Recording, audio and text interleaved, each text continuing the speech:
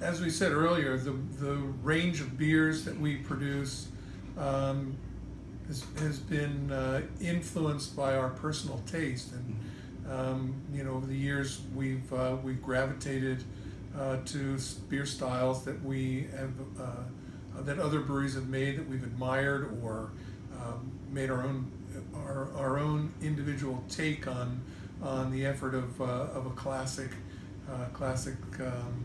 style, but balance is really the key for us. We want to make well-balanced beers that the consumer can sit down and enjoy a couple of.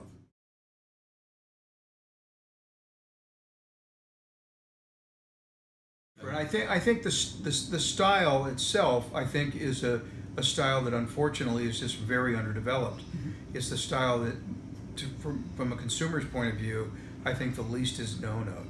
And I think that Merle and Puck both are beers that we think are wonderful beers, and we need to continue to like hand sell these beers and sample these beers, so people like us can understand that they're great beers. They're great with food.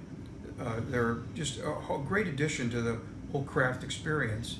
But I think it starts with just tasting it, and you've got to get people to try that beer. We find if you get sampling, you get people to taste it, you'll get people to buy it, and it'll sell through. And that's what we keep working on with both of those styles.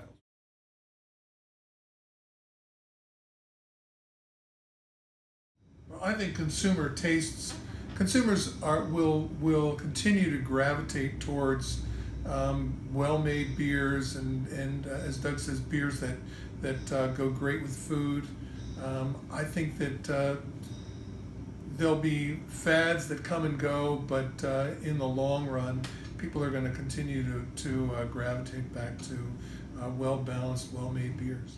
Yeah, and I actually think one of the styles that we make that I'm very optimistic about its growth, again, even though it's on the limited end of the spectrum now, but I think our Old Stock Ale is another beer with trial and education people will understand. Right now, it's very hard to find a beer on a dessert or after dinner list in a restaurant.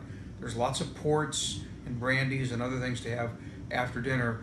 I think hotel restaurants, sophisticated white tablecloth restaurants will be adding good beers to their dessert list and their after dinner list.